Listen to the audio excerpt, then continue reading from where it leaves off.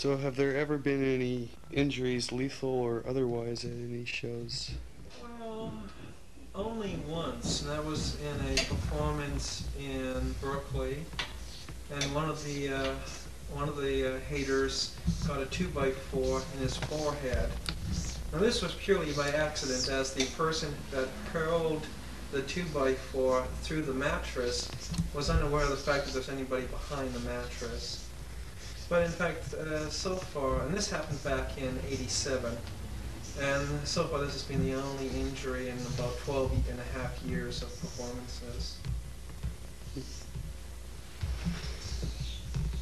Well, that's about all the questions I have.